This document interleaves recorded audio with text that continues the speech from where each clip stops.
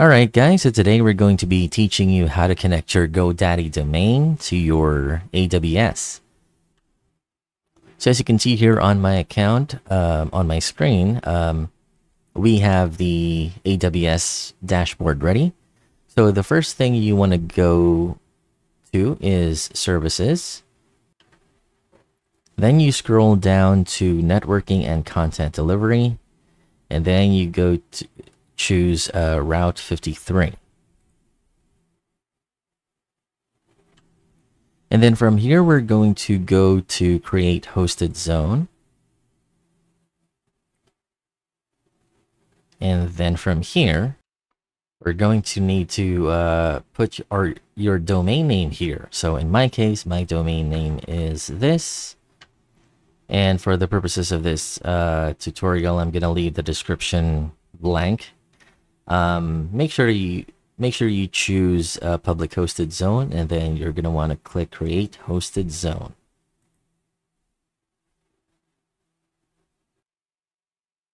And now you can see that my domain is here. For next thing that we want to do is we are going to click Create Record. And from here, for the purposes of this tutorial, we're going to switch to the wizard. And we're going to pick Simple Routing. And then we click Next. And then from here, we're going to click Define Simple Record.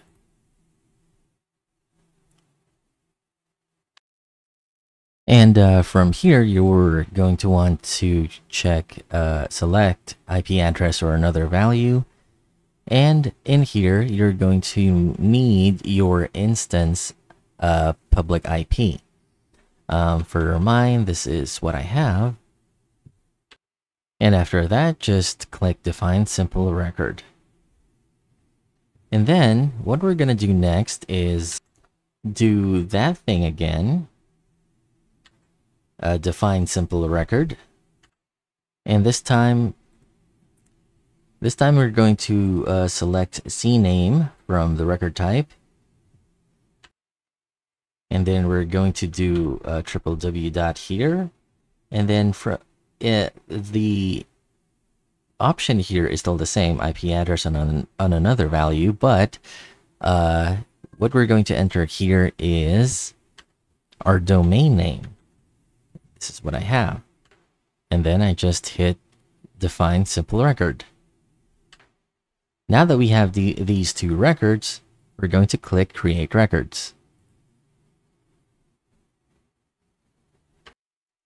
Alright, so we already have these entries here. So what we're going to do next is we're going to need to copy these namespaces, these into our Godaddy page. So we're going back to our Godaddy page here. And if we go to our domain, we have our domain here, and we can go to Manage DNS.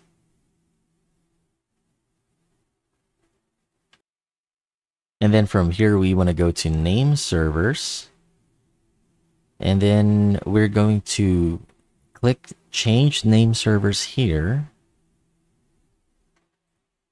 Say I'll use my own name servers. And from here, you're going to want to go back to your AWS and copy each of these name servers into here. So in your AWS, make sure to just copy the name servers and exclude the dot at the end of each one. Okay, so we're going to copy this and add another one. We're going to copy this. So once you're done, you're just going to click Save, and then it's going to ask you for confirmation. Just hit Yes. And after that, it's going to take roughly around 4 to 6 hours, somewhere along that time, for it to actually update. But as long as it has updated, you're basically good to go. So this has been the tutorial on how to connect your Godaddy domain to your AWS EC2 2 instances. Thank you for watching, and if you found this helpful, please like and subscribe, and I'll see you guys next time. Thank you.